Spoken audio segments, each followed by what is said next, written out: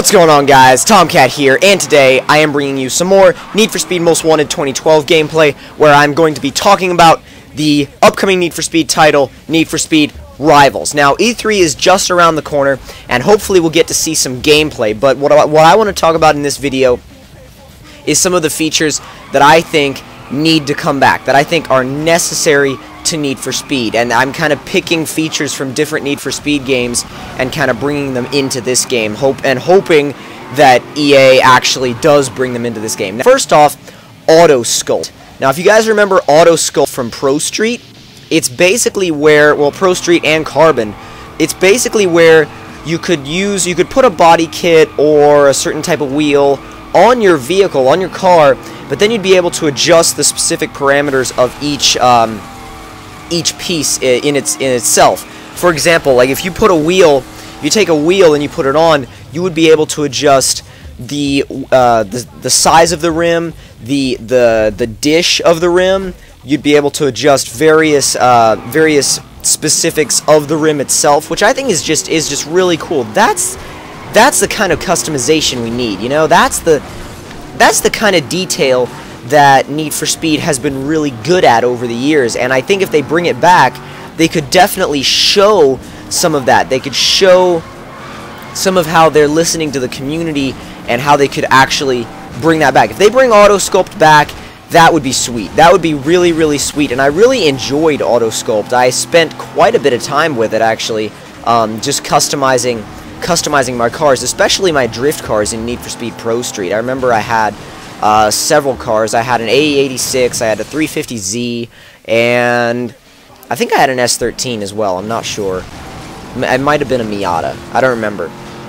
But yeah, Auto Sculpt with the, because you could do it with wheels, bumpers, body kits, side skirts, spoilers, like everything. Everything could be sculptable, and that's one of the things that I think would be really cool, that if they were to add that to Need for Speed Rivals. Now, another thing that I really want to see in Need for Speed Rivals is, since it's going to be an open world game, I want there to be, like, when you're free roaming around online, I want you to be able to free roam around online with your friends and get into cop chases online. So, I mean, you guys that have played Need for Speed Most Wanted know how awesome the cop chases are, and if you're like me, you would have wanted those cop chases to be in multiplayer, so you could actually have a cop chase with your friends, and I really hope that they bring that back.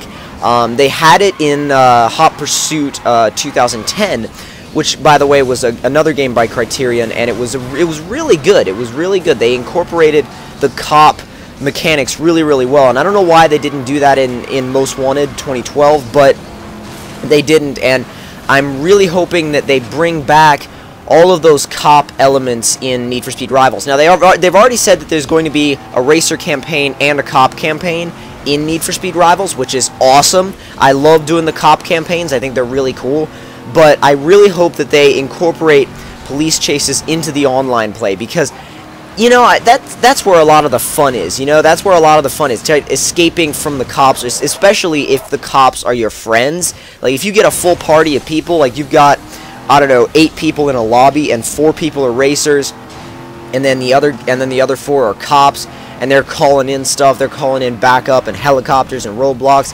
It gets intense pretty quickly, but it's fun.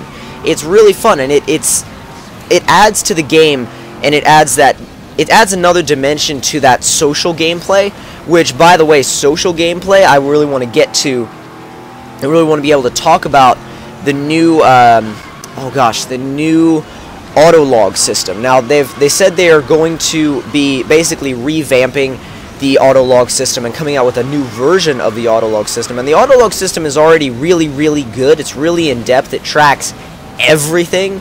It's always comparing everything that you do with your friends in already in Most Wanted.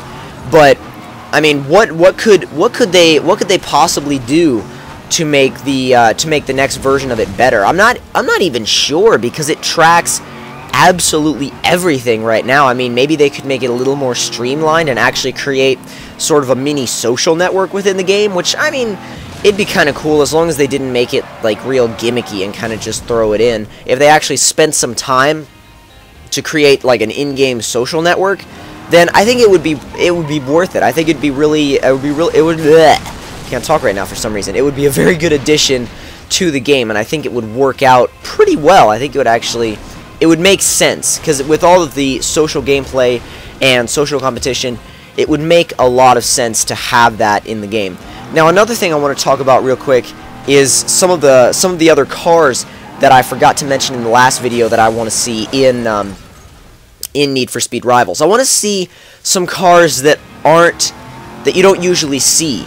Like, for example, the Cadillac CTS-V wagon.